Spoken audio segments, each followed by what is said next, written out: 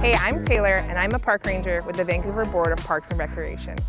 Starting this summer, Vancouver's residents and visitors can now officially drink alcohol in more parks, and June 1st to September 4th, select beaches across the city. We want you to enjoy yourself at the beach, but we expect you to be responsible and mindful of other beachgoers. So here's some do's and don'ts for when you're enjoying your favorite drinks this summer. Be respectful of other park and beach users. Think green. Bring reusable, paper, or plastic containers. Dispose of your trash or take it away with you.